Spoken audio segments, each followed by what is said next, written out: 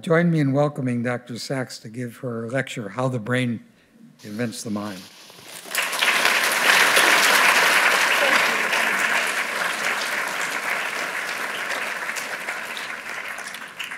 Thanks. Well, it's an honor to be here and to get to start off this amazing-looking symposium. So the problem I'm going to talk to you about today is one part of the bigger theme of the conference. The conference is about how our brains figure out the whole world around us by modeling that world, by predicting how it works. And out of the world around us, there's many important problems our brains have to solve. But I submit to you the one we spend most of our waking hours on is the problem of other people, right? What we think about, what we talk about, what we worry about is other people, and especially the part of other people that is invisible inside their heads, right? We worry about what other people think, what they want, how they feel, what they were thinking, what they'll do next. And we do it to explain their past behaviors, to predict their future behaviors, but also to engage with them cooperatively and competitively, to flirt, to teach, to make moral and legal judgments of their actions. So that is the puzzle that we sometimes call the theory of mind. How do you figure out what is inside the mind of another person? I'm going to give you an example of how you do this in your everyday life right here by telling you a story. And this is going to be the first of many times in this lecture that the lecture is participatory. So get ready. I'm going to many times in this talk ask you to participate in my experiments. So this time I'm going to ask you to make a moral judgment. I'm going to tell you a story about a character, and I want you to tell me your moral judgment of her action, how bad it was, how much moral blame she deserved. You're going to tell me that with your hand. The more blame she deserves, the higher your hand goes, and everybody has to play, okay? Okay, so this is a story about Grace, and she's on a tour of a chemical factory. There's a break in the tour, and she goes to make coffee. And she's making coffee for another girl on the tour who asks for sugar in her coffee. So Grace goes to the coffee machine, and next to the coffee machine is a jar of white powder labeled sugar. And Grace has no idea that this jar of white powder has been contaminated with a toxic poison from the chemical factory. So she puts the white powder in the coffee and gives it to the other girl, who drinks the coffee and because of the contamination, dies. So how much blame does Grace deserve for putting the white powder in the coffee? Okay. Now, what if I told you the same story, except that when Grace saw the jar of white powder, it was labeled dangerous toxic poison? Now how much does she deserve? Okay, so most people here are safe to have coffee with. Okay, so this task, how much moral blame, is one of the tasks we use to get an estimate of how much you're taking into consideration, not just what actually happened in the world, because in both cases the girl drank a poisoned cup of coffee and died, but what Grace was thinking when she put that powder in. So this is the kind of data we get when we do that task. I just did it with you. These are data from a population we call typical human adults. They're MIT undergraduates. And you can see that although it does make a difference what actually happens, people say she deserves more blame when the powder actually was poisoned and the girl died. The biggest difference is what Grace thought she was doing. If she thought it was poison, she deserves a lot of blame. If she thought it was sugar, not so much. Okay, so everybody in the room who put their hand up at that second story, you made a moral judgment based not just on what happened, but what you figured out she was thinking. And that's a cool puzzle because you never saw a belief, right? So how did you figure out it was there? How did you use it to make an inference? And how did your brain do that job? So that's the topic of today's talk. And I'm going to try to tell you three things. One is a little bit of the just basic neuroscience of theory of mind, what parts of our brain we use and how they work. And I'll try to get close to some of the current work that's going on in the lab now, trying to make new progress in figuring out what these brain regions do. Then I'll talk about how we get to be that kind of brain, right? How we start as children and become the adults we are. And then I'm going to talk about what this lets us understand about other people. How different a mind can we understand using our theory of mind? Okay, so that's what's coming, but we're going to start with just the basics of theory of mind. So I introduced theory of mind to you with a moral judgment task, but actually the study of theory of mind starts with a study of young children with a very famous task called a false belief task, in which children are asked to predict somebody's behavior. And the question is, can they figure out that what somebody will do depends on what they think? So I'm going to show you a version of this task, and I'm going to show you a 5-year-old who's hearing a story about somebody else and is asked to predict what they'll do. This is the first pirate. His name is Ivan. And you know what pirates really like? What? Pirates really like cheese sandwiches. Cheese. I love cheese. Yeah. So Ivan has his cheese sandwich, and he says, yum, yum, yum, yum, yum. I really love cheese sandwiches. And Ivan puts his sandwich over here on top of the pirate chest. And Ivan says, you know what? I need a drink with my lunch. And so Ivan goes to get a drink. And while Ivan is away, the wind comes, and it blows the sandwich down onto the grass. And now, here comes the other pirate. This pirate is called Joshua. See?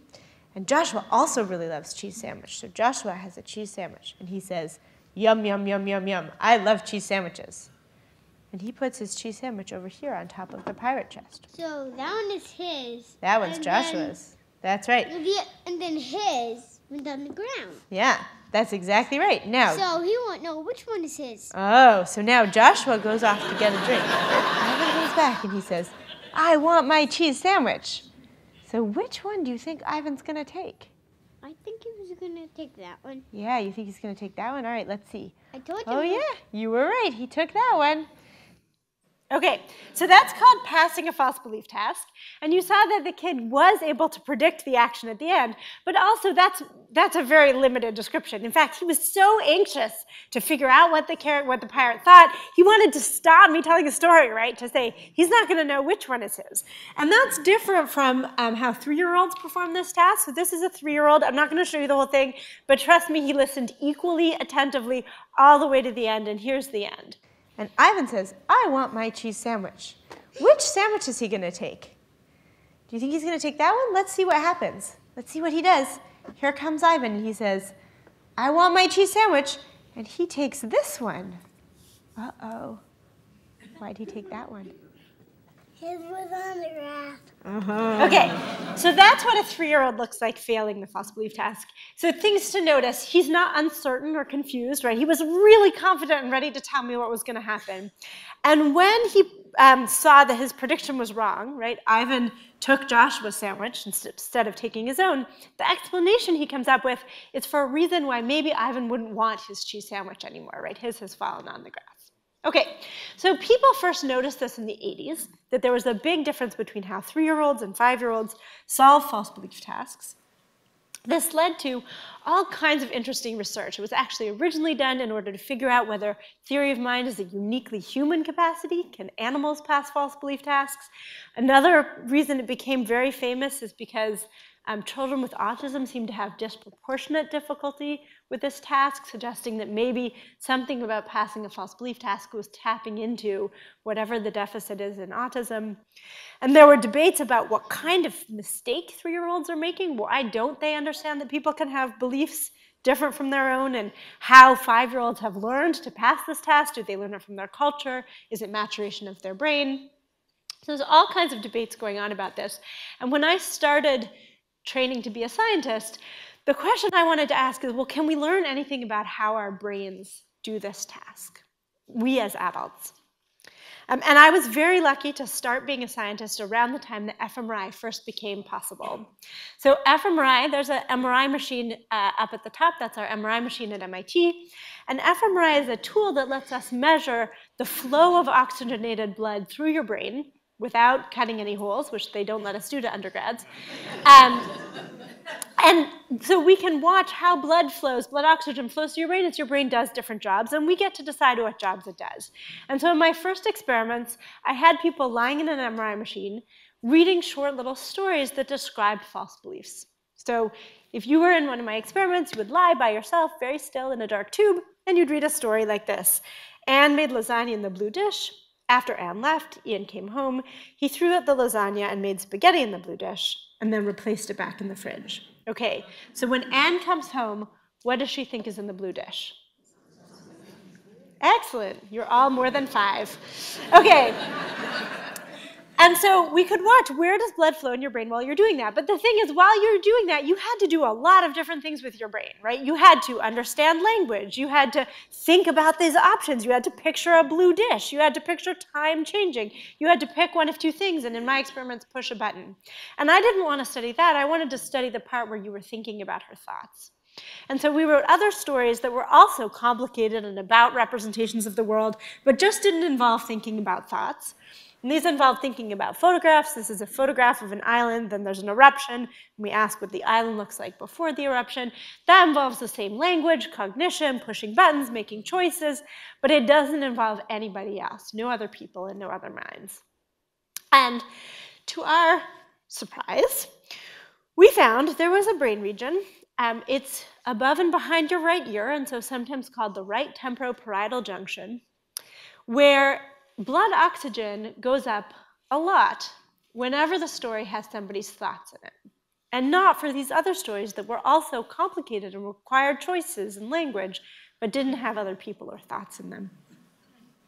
And it wasn't just this one, actually. It's a whole group of brain regions. There's at least 5 in your cortex. So by the time you're a grown-up like us, at least 5 brain regions that show substantially more neural activity when you're thinking about somebody's thoughts than when you're doing other hard tasks. That's pretty intriguing. One of the things I spent a while doing in the very beginning of my career is trying to figure out, is it really about thoughts? Because hopefully you can tell there's many differences between these 2 kinds of stories. The most basic one is that only the stories about thoughts had people in them at all. And so we wrote news stories. We wrote stories about thoughts that weren't false. This is Nicky, who has a true belief about which flight his sister is on. We wrote stories about people that weren't about their minds, so what they look like, what kind of clothes they were wearing. And eventually we also started writing stories about people's experiences that were not their mental experiences. We wrote about their physical experiences, like feeling hungry or tired, and also physical pain. So I'll read this one. It's fun. Oscar's doing dishes after dinner. His hand hit a sharp knife. The knife cut deep into the skin between his fingers, and the cut burned in the dirty water. Blech. Okay, so that's quite a vivid description of an internal state of another person, but it's a physical state, a state of their body. And what we found across all these experiments is that, in particular, the right TPJ, but indeed all of these brain regions, really seem to have a strong preference for thinking about the mind. Even descriptions of these vivid states of the body don't get the right TPJ's attention. So after about 10 years, we had got to the point where we had this hypothesis that in your cortex are brain regions whose job is something like building a model of another mind. That's pretty outlandish to begin with. And what we've been trying to do since then is figure out, well, what does that really mean? Like, what kind of model is that? And what kind of information does it have in it? And how do you get that model? And what do you use it for? And so I'm going to tell you a little bit of where that work has taken us since. One thing in particular that we've been trying to do is so that those first 10 years, what we were figuring out is this brain region is for thinking about thoughts. Now what we're trying to figure out is, but what about thoughts is this brain region representing? What does it let you think about other people's thoughts? And I've said it's a model of other minds, but can I say what that means at all? To do that, we've been using a new approach, which is called pattern analysis. And so I'm going to give you a sense of what pattern analysis is in MRI. Because many of you may have heard talks about MRI before. You might be familiar with all the stuff I've said before, which is mostly about how much a brain region is involved, right? How much it lights up. There are no lights in your brain, by the way. But how bright, right, our statistical analyses are. And now I'm going to tell you a different way of thinking about brain imaging data. So I'm going to walk you through it.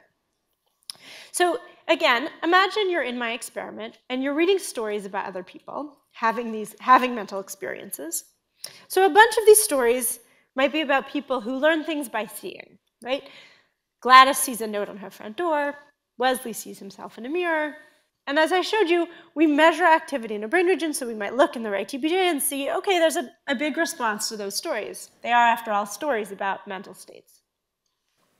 And maybe in the course of the same experiment, you also hear stories about people hearing things, right? Eric hears his fiancée talking with her parents. Quentin hears a message from his mother on his phone. These are also stories about mental states, and so they also get a big response. But the question is, inside the right TPJ, is there information, not just that these are all mental states, but about the difference between them that would let you know and therefore make different inferences, because some of them are about seeing things and some of them are about hearing things. Now, the average amount of activity in the right TPJ is the same for all of these. On average, this brain region is engaged by any story about other minds.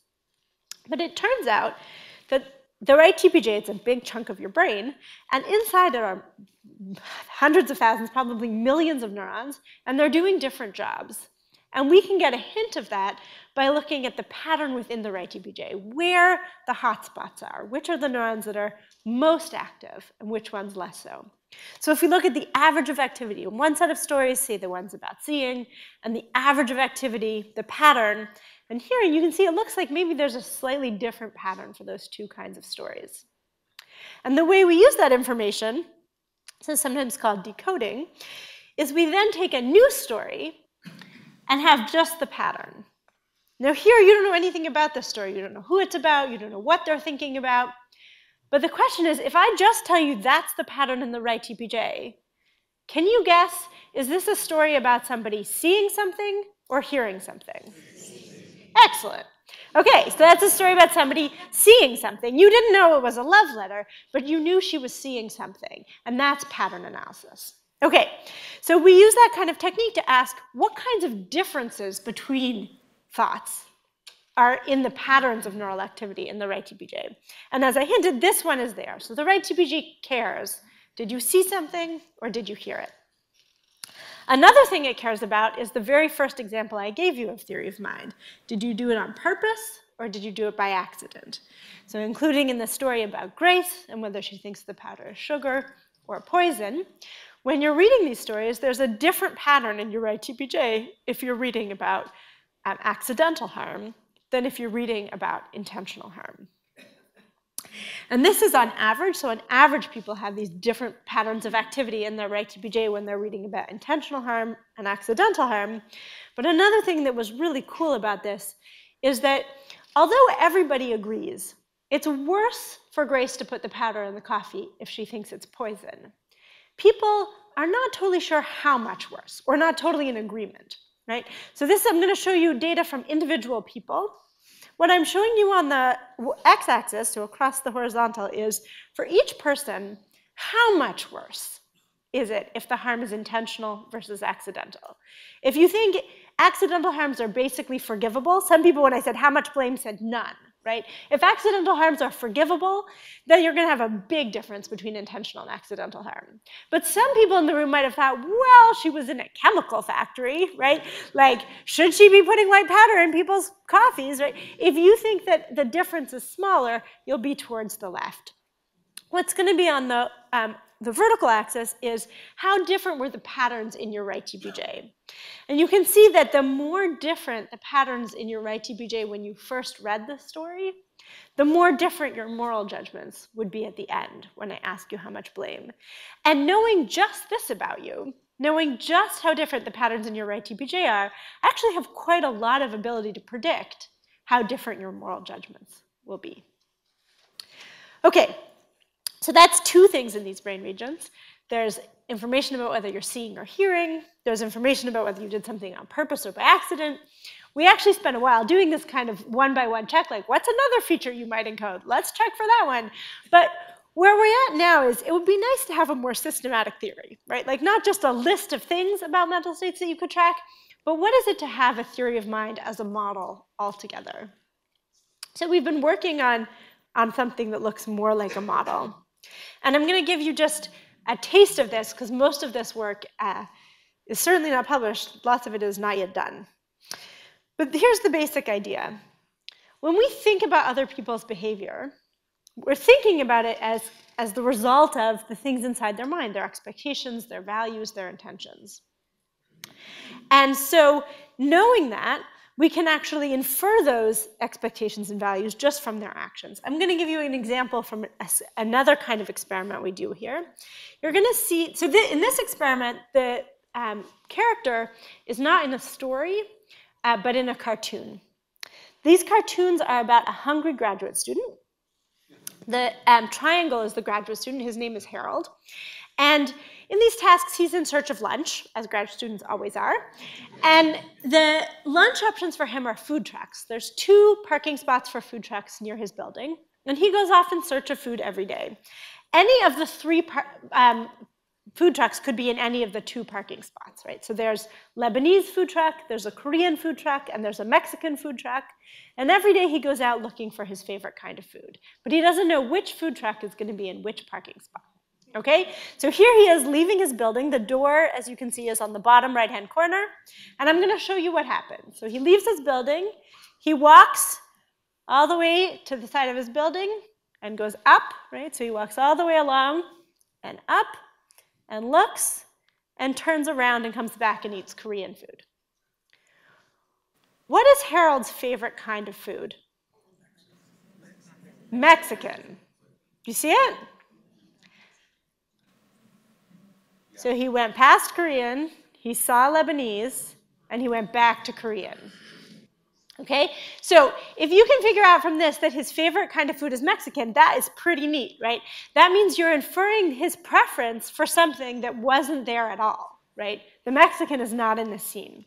Okay, so people can do this, and a generative model, a model that we built in a computer of how people do this, using his actions to figure out his expectations and values, can predict people's ability to do this pretty well for a whole bunch of different scenarios around Harold and which truck is where and what the building looks like.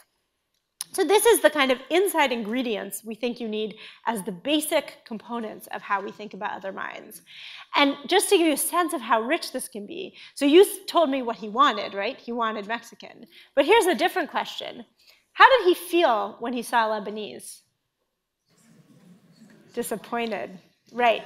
He felt disappointed. That's a pretty specific emotion attribution. Actually, every time I ask people this, I get disappointed. Not even any of the other, not sad, not angry. There's so many emotion words that we can attribute. And yet we know that Harold felt disappointed. And our theory is actually that this is the right description of the underlying computations that we do to figure out a whole range of people's mental states, what they saw, what they know, what they want, and how they feel. And we think that this will also be a good description of what the right TPJ is doing, based on one more experiment that we did. So here we were trying to push outside of just one versus another kind of mental state, trying to think of what's a whole big space of other people's thoughts and feelings that we have to figure out.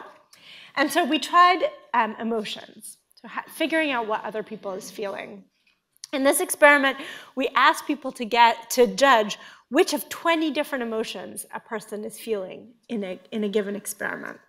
And I will just give you a little sense of this.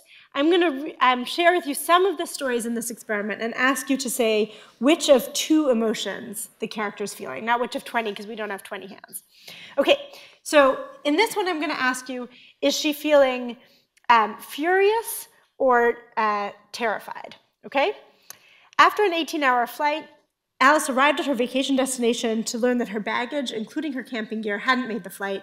She waited at the airport for 2 nights and was informed the airline had lost her baggage altogether and wouldn't provide compensation. Furious. Okay, this one I'm going to ask, is she embarrassed or disgusted? Sarah swore to her roommate she would keep her new diet. Later, she was in the kitchen getting a glass of water, took a bite of the cake she bought for the dinner party. When her roommates came home, she had broken her diet and eaten half of the cake. Embarrassed or disgusted? Notice how subtle that is, because sometimes eating half a cake, you could feel disgusted. But in this case, she probably feels embarrassed. Okay, and here's the last one. Okay, and this one I'm going to ask you, does she feel relieved or nostalgic? Brenda was texting while driving. She went through a red light and hit a boy on a bike. She jumped out of the car to see if he was okay. He had a couple of scrapes, but was otherwise okay. She put away her phone and vowed never to text while driving again. Relieved. Okay. Okay. So most people get the emotion attributions we intended, and these are pretty fine-grained, right? You can tell the difference between many subtle different emotions from not very much information. You've never met any of these people. I gave you just a few seconds of information about them, and you know pretty specifically just what they're feeling. So do participants in our experiment. So this is on a vertical axis, the emotion we wrote the story that the story was intended to convey. We wrote 210 stories like this. And then on the horizontal axis is how often people chose each of the emotions. The line is on the diagonal because most of the time people chose the emotion that we intended to convey. Then we asked, okay, we're just going to start again from scratch, pretend we know nothing about the brain. Where is there pattern information that can let you tell which of 20 emotions a character in a story is feeling? We just looked everywhere. Where is there pattern information about which emotion a character is feeling? And this is where it is.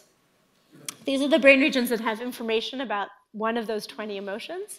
And what you might notice is that looks pretty similar. Actually, in each of these people, we also had them do the false belief task I told you about in the beginning, which is shown in green, and the yellow is overlap. So the exact same brain regions can be found in either of these two ways, either by asking what brain regions are more involved when you think about beliefs than photographs, or by asking where is there information about what emotion a person is, which specific emotion a character is feeling. Okay, that was part one. So in our brain, amazingly, our cortical regions that we use for thinking about other people's thoughts, we use them when we're thinking about other people's thoughts. We don't use them for thinking about other things about other people. And inside them, the neural patterns of activation have a lot of incredibly subtle and specific information about which thought and feeling we think somebody else is having. How do we get to have a brain like that? So those were all studies of adults. But now the question is, well, all of these adults, all the ones we studied, all the typical adults in MIT, they've all had a relatively limited set of cultural experiences and growing environments. They're all first language English speakers. Are the brains that they have and the patterns in their right TPJ, is that an inevitable feature of the biological maturation of a human brain? Or is that learned from the kinds of cultures that they've grown up in? Well, I'm going to tell you that it's plausible that a lot of it is learned. Because if we start with the key example I've been coming back to, knowing that you should be blamed less if you committed a harm accidentally, the story we started with Grace, that actually takes quite a long time to develop.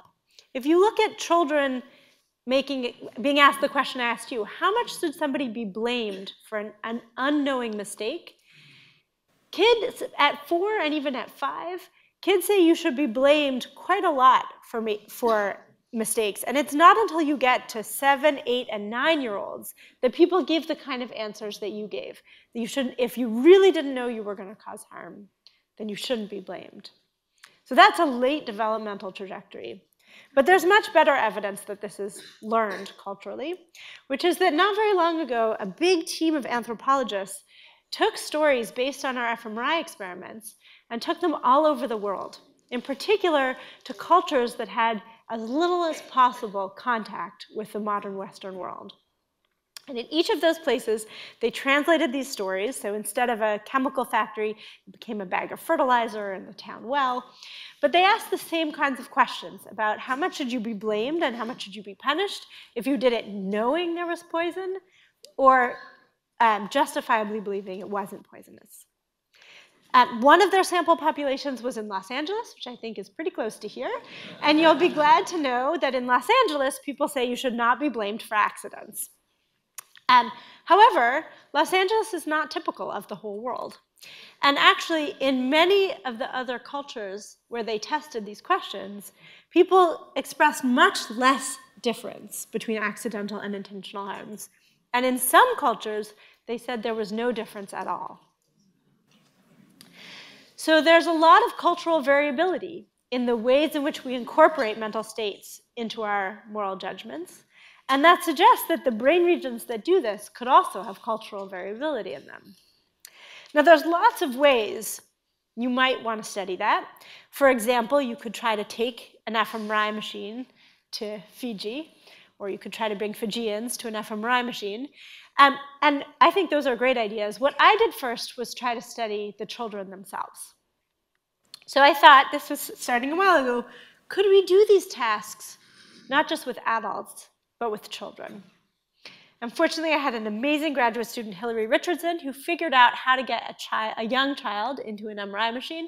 One trick, because the kids have to lie perfectly still, which is quite hard for 3-, 4-, and 5-year-olds to do, she gave them this giant puppy and told them to cuddle the puppy to make the puppy feel better during the brain scan.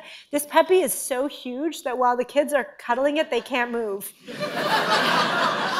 Afterwards, she taught the kids a little bit about their brain, and this in and of itself was an amazing experience. One of the first child participants, we asked him afterwards, what did you learn about yourself doing this MRI experiment? He said, I discovered my brain fills up my whole head because I'm really smart. But the best moment actually was, again, very early on. It was a 4- or 5-year-old we were scanning, and just at the end, we were wrapping up. We were talking to his mother. We had turned our backs on him in the room. When we turned back, he had built us a Lego MRI machine with all the parts. It was like almost a working model. So, okay. So we were scanning children. We knew that children wouldn't be able to read visually presented stories in the scanner, and so we thought, well, how can we get kids to experience the same kind of experiment that adults had? And so we presented the stories orally, like they were listening to somebody read them a story. And like for the adults, we presented stories about people's mental states and stories about the physical world. So I'll give you a sense of what those stories are like. When Li Chi turned 10, she discovered why her friends were disappearing. They were being taken to Gobberville by a lonely and selfish fairy. Li Chi felt very mad and sad when she thought about her friends so far away from their families. She wanted to do something to help. Okay, so that's a mental story for children, and here's a physical story. In the tiny town of Chew and Swallow, it rained or snowed 3 times each day, once during breakfast, once during lunch, and once during dinner. But it never rained rain, and it never snowed snow. It rained things like soup and juice, and snowed things like mashed potatoes. Okay, so these stories are interesting enough that kids will listen to them, right? We need them to lie in an MRI machine for 20 minutes and hold still, so we had to make the stories interesting. And the first question is, okay, well, I told you adults, when they're hearing stories like this, there's a group of regions in their cortex that show more activity when the stories are about the mind, when they're about the physical environment. This is adults now in this same experiment, so listening to these stories, and we replicated the same result. But what about kids? And the first experiment, we were studying kids age 5 to 12 years old. Would they also show more activity for mental states than other stories in these same brain regions? And the answer to that question is yes. Every brain region that in adulthood is specialized for thinking about other minds already shows that preference by 5 years old. We now know in other data that's also true by 3 years old. But we noticed something interesting. I told you that in adults, it's not just that this region responds more to stories about the mind than about the physical world, but it responds more to stories about the mind than any other kind of story. Now, in this experiment, we also had a third kind of story. We had stories about people that were about their appearance, and I'll let you listen to one of those. The new girl in the class was dressed in the same clothes as everyone else, but she still looked different. Her eyes weren't blue or green or brown. They were yellow, and her hair wasn't blonde or brown or black. It was green. Even her skin had a strange pale glow, like the moon. So these are stories about people, but things you can see about them from the outside. And as before, we found that in adults, those stories did not get a response in the TPJ. It was very low to stories about anything other than the mind. But when we looked at kids, we saw something different. So in the older kids, these stories got an intermediate response. And in the youngest kids in this experiment, actually, these brain regions were responding to anything about a person. So not only stories about their mind.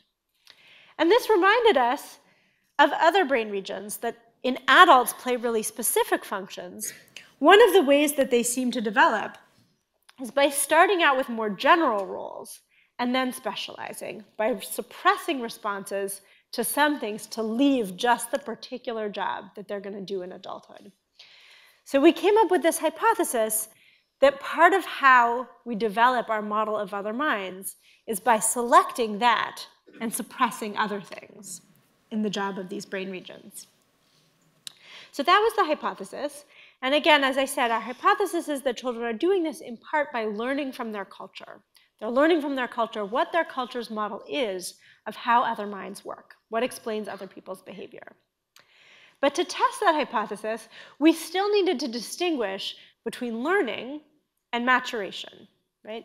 Those two things go together in childhood. For the most part, as you mature, in the sense of getting biologically older, you learn more. And so it's really hard sometimes to know, is what you're seeing the result of learning and teaching, or is it just getting older, right?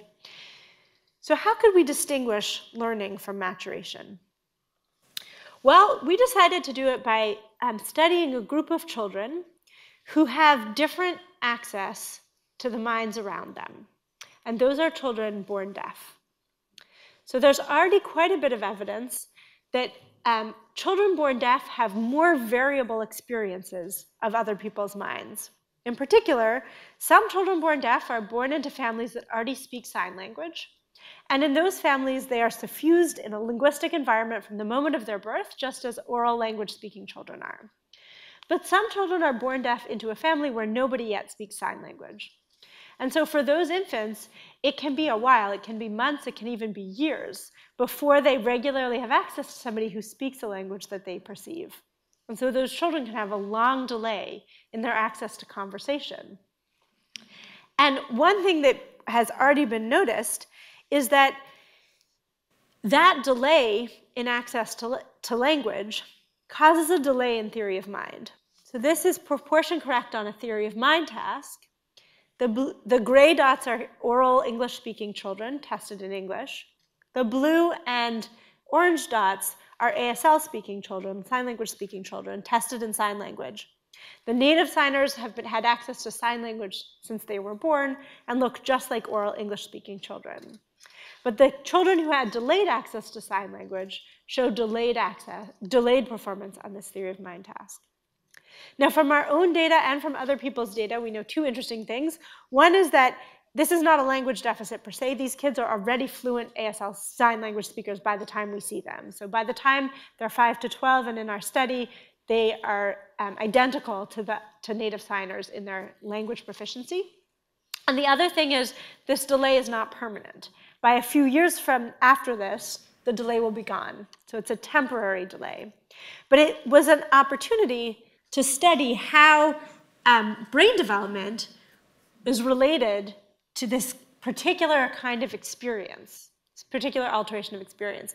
And in our data, you can see there's some children that look more different from the typical trajectory, and those are the children who had the longer delays. So the longer the delay in access to sign language, the longer the delay in theory of mind.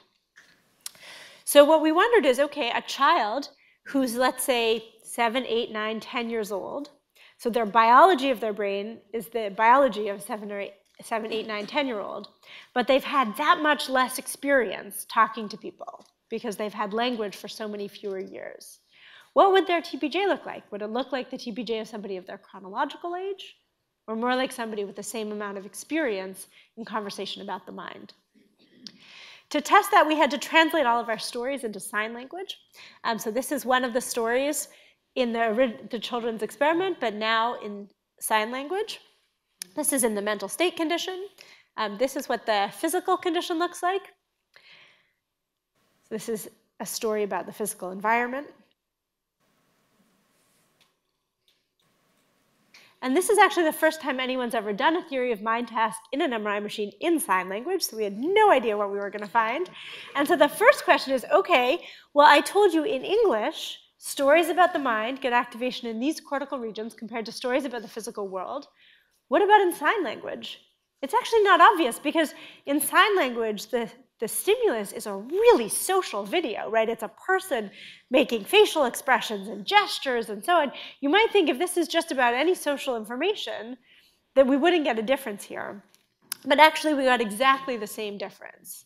I think this is totally neat, because it suggests that what this brain region cares about, and this is what I've been arguing all along, is not the surface feature of the stimulus, the meaning, right? It's the content of the mind being modeled that's being talked about in the story that activates this brain region, not just the surface feature of a person making facial expressions and gestures. Okay, so in ASL, we get activation in these same brain regions. Now, what about development?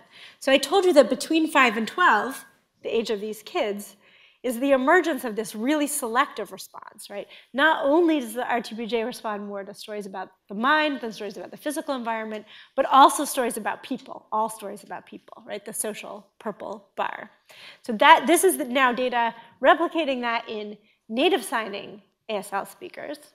But here's the key question, right? What about the kids with delayed access to sign language?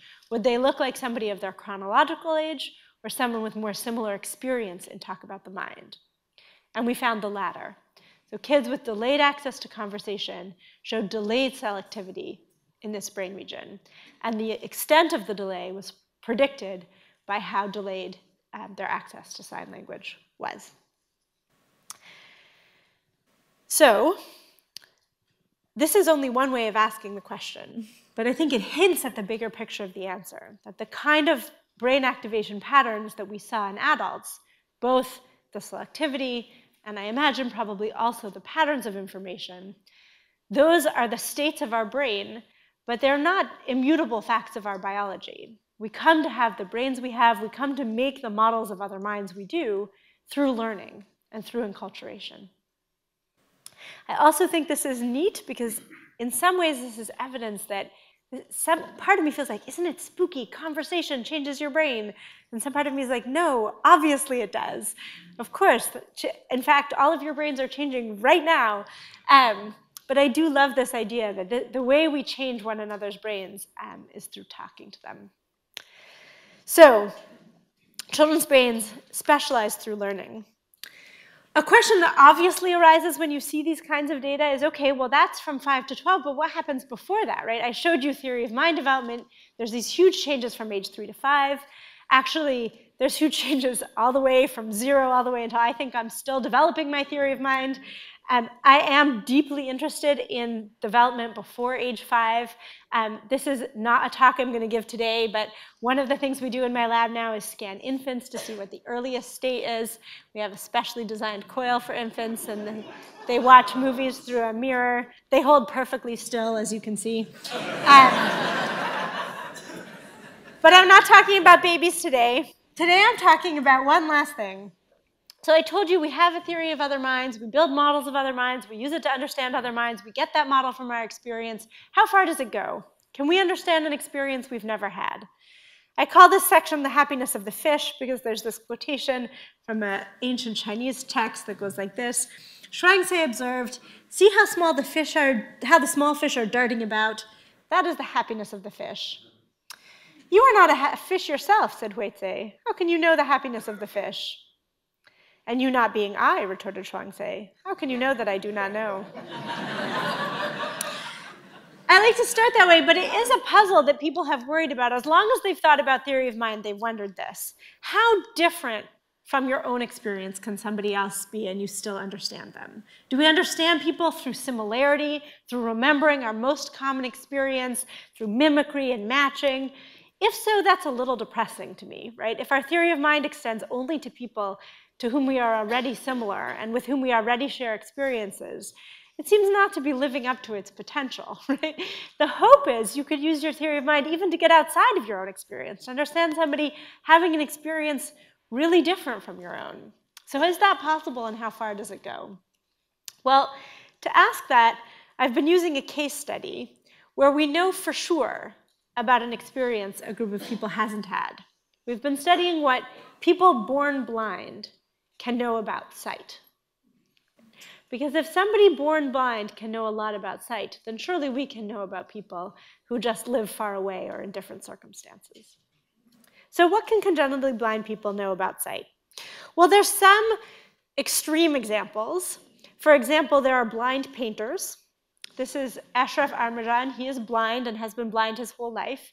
His paintings have perspective, color, shadows. Right? It's totally amazing. But you might think, okay, fine. But he's one lunatic expert. I work in a place where there are a lot of lunatic experts. What does this have to say about, in general, what can a general person understand about an experience they've never had? And so we thought, okay, we'll ask what blind people know about the meanings of everyday visual experiences. So again, I'm going to have you participate in this experiment. You're going to use your hands. This experiment is about verbs. We just give people 2 verbs and we ask, how similar are these 2 verbs in meaning? So if they're not similar, keep your hand low down. If they're very similar, your hand goes all the way up. And think about what you're doing when you do this, okay? How similar are to feel and to stroke? To chime and to beep? To crackle and to squeak? To glance and to gaze? To sparkle and to twinkle? To gleam and to glitter? Okay, so now imagine to yourself you did that for 8 hours, which is what our participants did, bless them. Each one answered almost 3,000 questions like that, giving us a phenomenal data set on people's understanding of the meanings of these words. So you never have to collect such data again. We have shared them publicly. So everybody's ratings of every pair of words is available if anybody wants to use them for anything. Sighted participants did this looking at images on a screen. Blind participants did it with a screen reader.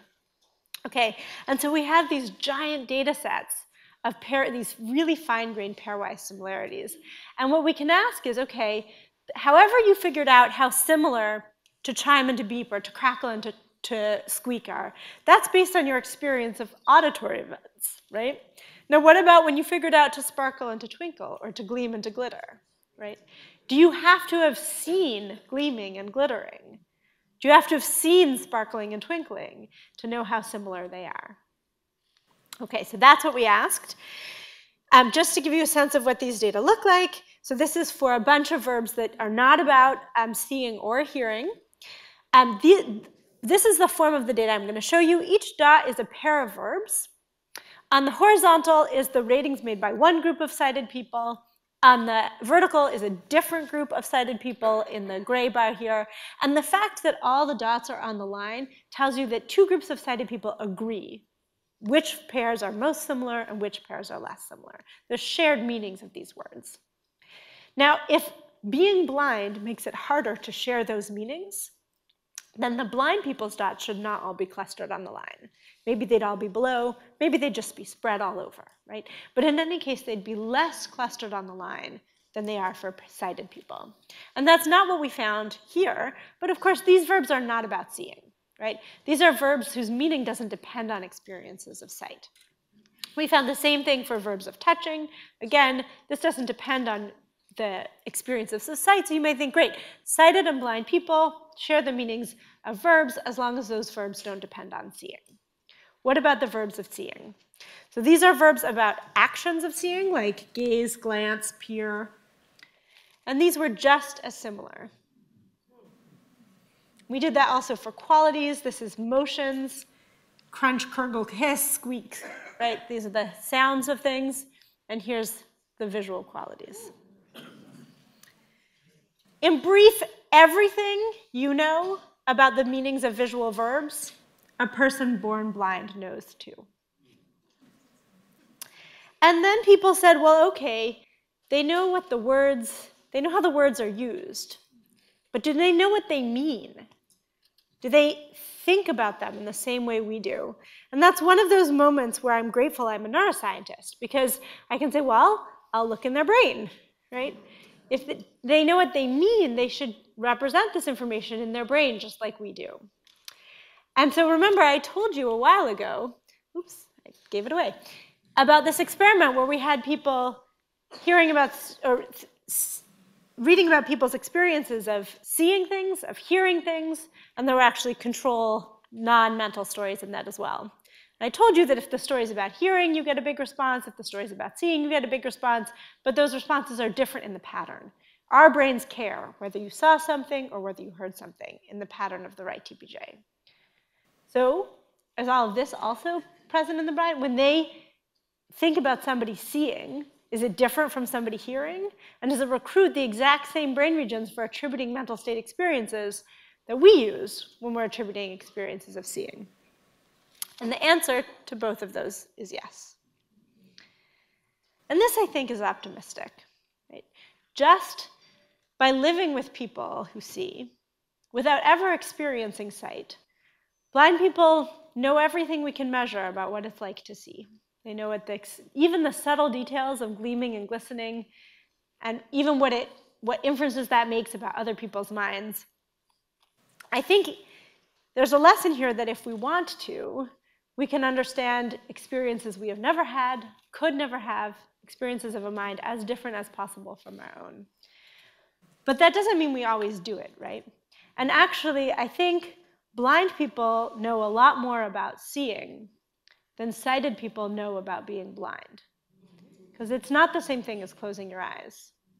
And I think what that's about is that it is easy for a minority to know about the experience of a majority.